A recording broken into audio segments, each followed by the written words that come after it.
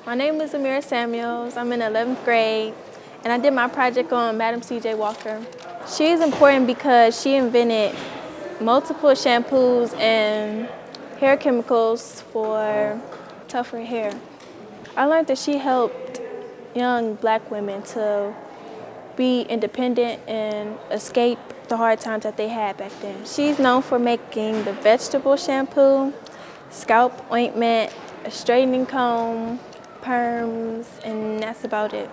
Black history is important to me because it changed the world to what it is today, and it made everything so different, and it made people become who they are and the mindset that they think in. They don't think like racistly or prejudicedly or anything, and it brought everybody together.